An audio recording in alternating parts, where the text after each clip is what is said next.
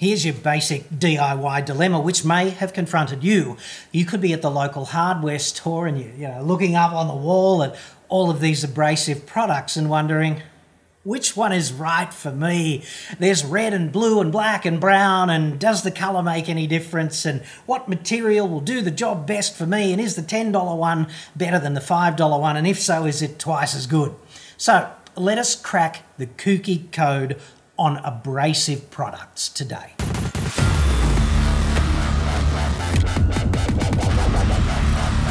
This report arises as a consequence of a conversation I was having just the other day, incidentally, with a dude who I won't name, but who in my view should know better. And he opined that, red and blue and brown and black was really just marketing, and it was all just visual merchandising of essentially the same crap.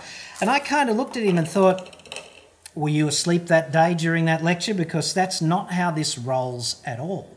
And it's important to know, right? It's important to choose the right abrasive product, because if you get this wrong, it's not going to perform for you. You're going to waste money. It's going to mean more elbow grease or more wear and tear on the tool and a longer interval in between working hard in your own space and actually experiencing the joy of producing something worthwhile at the end of this process. So let's do that.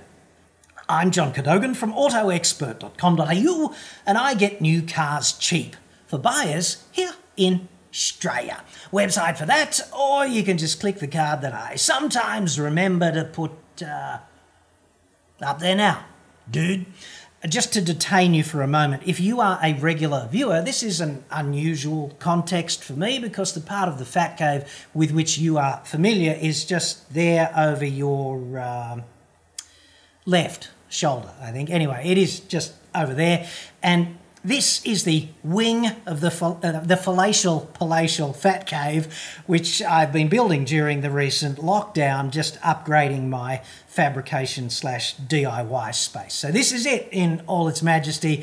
And we are going to do a bit more of this stuff on the channel, which would be transitioning people into becoming madmen of metal manipulating mayhem.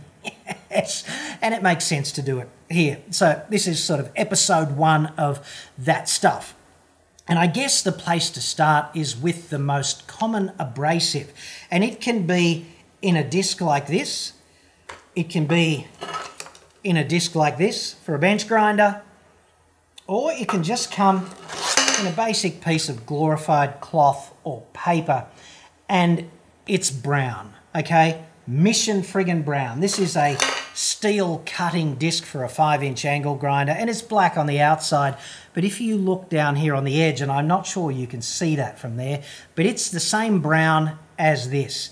And that's a really easy pro tip next time you're looking at a row of abrasive products. If it's that color, it's aluminium oxide.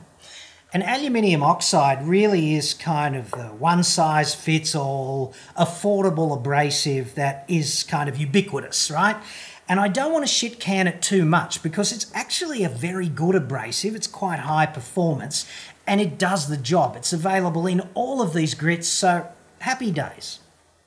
But it may not be as good as some of the others. It's quite resistant to clogging up, but it does have a little bit of a problem compared with some other abrasives when it comes to wear and tear.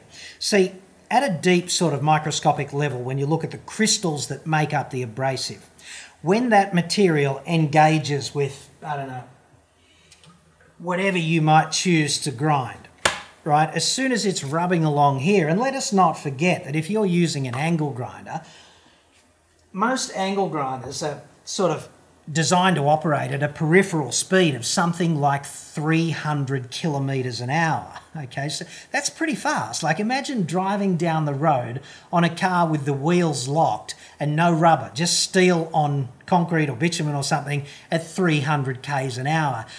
That's just a normal day in the office for a disc such as this, okay?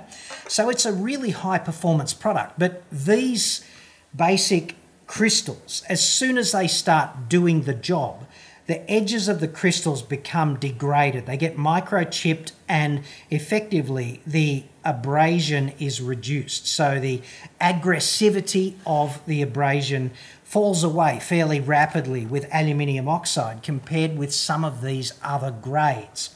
Now, when you're looking up on the wall, you're going to see a lot of brown adhesives in most of these subcategories of product, okay? The next thing you're going to see is blue.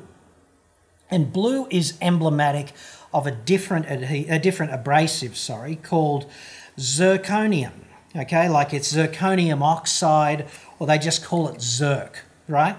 It's a different material. It's just crystalline, hard, aggressive. It's an impact abrasive just like aluminium oxide, so it does its job by hitting the material at a deep sort of microscopic level. And you can see with both of these kinds of abrasives, if you use them fast enough, like on an angle grinder, you will see a big rooster tail of sparks, which is emblematic of that impact. You've got a stationary piece of metal, you're hitting it at 300 kilometers an hour with a sharp gouge, it grabs some of that material, it belts it and throws it away, and it generates a lot of heat, and that hence the sparks, okay? One of the neat tricks about zirc, okay, is that it self-sharpens in a sense, which is to say that when the crystals interact with the work, like they do their impact voodoo at 300 kilometers an hour, the new chips that come off are sufficiently sharp to maintain the same kind of aggressive edge for longer. So that's a pretty neat trick, and it means zirc abrasives last longer, and therefore it's 3 to 5 times longer too if you use them appropriately. And therefore, if they're substantially more expensive than the brown ones, maybe it's worth it, okay? One of the worst things about zirc, though, is it doesn't do a particularly good job dealing with this.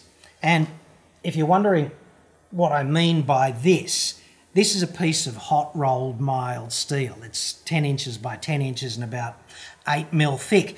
And what they do is they make this in exactly as the name suggests. They make it by rolling it really hot. And when it's really hot, it interacts with oxygen very aggressively, chemistry type interaction, and it forms all these oxides, right? There's oxides of impurities, there's oxides of iron, there's all kinds of things in mil scale, and none of it's good. Mil scale kind of sucks. I mean, hot rolled mild steel, which is what this surface is. These are 2 bits of 250 channel, so they're about 100 kilos of, 250 channel here. It's all hot rolled, and for the past couple of weeks I've been going to war on the mil scale on it, and I've got this one more or less good to go, and I'm about 2/3 of the way through this piece just here. And it's a bastard to deal with, and zirc gets very quickly clogged with mil scale. So if you have a mil scale defeating objective, and that's why you're there staring at the wall, don't buy the blue stuff, because it will quickly become glazed over with mil scale, because you'll melt it away and then it'll just bond to the material before it gets flung off as a spark. And what you'll feel is, for the first 10 or 12 seconds, it'll be great, and then it'll just glaze over progressively over the next 30 seconds, and it'll be as frustrating as all get out after that. Same is true of that kind of paint stripping disc as well, right? They're both zirconium oxide based, and they're no good, therefore, at anything to do with removing mil scale. That's something to remember. Now, you might think that red is just a marketing ploy as well, used by Diablo and others. And here's a couple of red discs, right? The thing about red discs is they're ceramic based, which is a different composition as well. Still an impact sort of abrasive, but a different composition, and quite aggressive, quite long lasting, self-sharpening in the manner of zirconium, but also a little bit sensitive to heat. So I'd have to suggest that if you're building up a lot of heat, like in an industrial process, you tend to do a lot of research on exactly how it's going to go, and you put constraints in place to maximize the life of abrasives because they're part of the input cost of the finished product. And you can manage the heat build-up in different ways by limiting the pressure that's applied between the ceramic surface and the job. You can quite often do that easily if it's a CNC sort of automated process.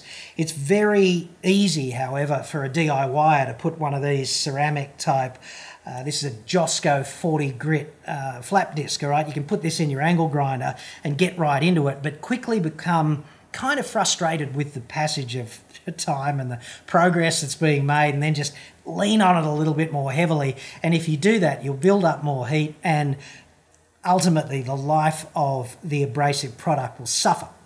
So if you are sensitive to that kind of thing operationally and you're prepared to go gently and let the abrasive do the work, then ceramic is going to give you a pretty good return on investment. And the thing I really like about this system, okay, is it doesn't matter what the product is. You can instantly tell what the abrasive is, and you can select the right one for the job. Aluminium oxide, bit of zirc, bit of ceramic, okay?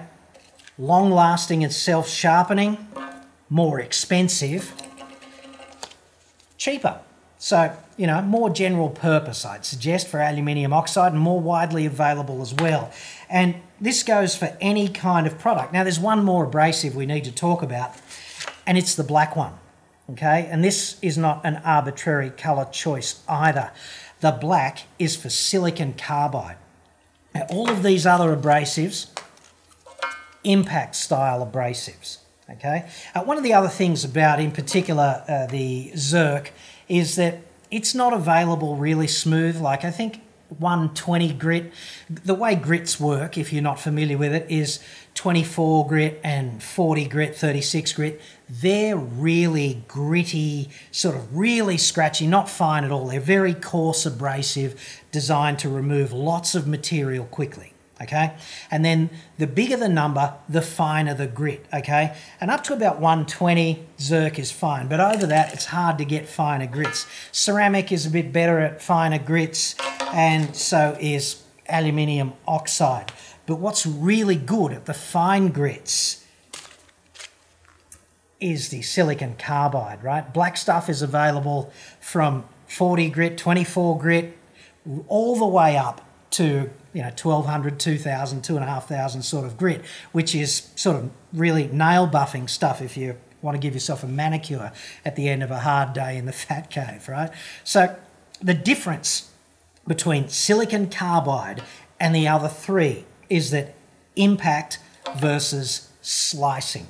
This silicon carbide stuff is more like having a plate full of really fine, super sharp, excuse me, super sharp knives, right? And this makes a big difference, because if you're going to attack, for example, mill scale, okay, ceramic is okay at mill scale, not ideal, but okay. What's really good at mill scale is silicon carbide, okay? Silicon carbide rocks. And it's unfortunate, but the composition of the abrasive is not really written on the product itself. Ceramic is written on this one. There's nothing at all about the composition of this one. They typically don't say zirconium. They rely on the user to know that blue equals zirc. But what's interesting is that if you want to attack mill scale, you could quite easily just get one of these babies. And that's kind of confusing, I'm sure, because when you look at it, it says concrete, brick, cement. It's a masonry grinding disc. It's a grinding disc because it's thick, and it's masonry because silicon carbide is really good at slicing into bricks and stone and tile and things of that nature, okay? And the interesting thing about mill scale, to the extent that it's even vestigially interesting, is that mill scale chemically has more to do, more in common, if you like, with ceramics and rocks and vitrified this and that than it does with metal, okay? So if you want to get into mill scale effectively, you can use one of these masonry type discs, because its fundamental constituent is silicon carbide, and it'll slice up the mill scale without really getting into the steel. I mean, you have to be a bit judicious and gentle with the tool, but it'll take the mill scale off without really just getting clogged, right? And you don't want that, because you get one of these, it's going to cost you $10 or $8 or something, and if it lasts for 30 seconds before it gets completely clogged, that's a really expensive way to get rid of mill scale, I'd suggest. So that's a pro tip. If you really have to deal with mill scale, a masonry disc will be made of silicon carbide. Just read the back of it. It'll say concrete, brick, masonry, whatever, cement. And that's the ticket for getting rid of mill scale. So essentially, what I want you to come away with from this little presentation is that it's not just marketing fluff. The differences between the abrasives make a big difference to you, because if you grab one of these babies and you get into some mill scale and you just experience that frustration, and hey, we've all been there, you'll be pressing harder and harder on the tool, your angle grinder, right? Now that is whipping around there at 300 k's an hour. It increases the risk of failure. It increases the risk of jamming somewhere in the job and throwing the tool potentially back at you. And it's just an ineffective way to do this. Your angle grinder is going to wear out quicker, and it's going to cost you heaps in these just to get a simple job done. Whereas if you pay half the cost, you pick up one of these masonry discs, you'll knock all of that mill scale back in no time by comparison, and then you can get a fairly fine one of these flap discs and then just go all over the shiny steel with it and refine your edge and come up with quite a decent surface finish that's amenable to being used as a fabrication surface or being used for, you know, to paint, or the finished product is what I'm essentially saying, right? So choosing the right abrasive is easier than you thought, and it really is important if you want time to be money, or if you want to get that satisfaction at the end of doing the job and not just get stalled on the friggin' grid in the middle.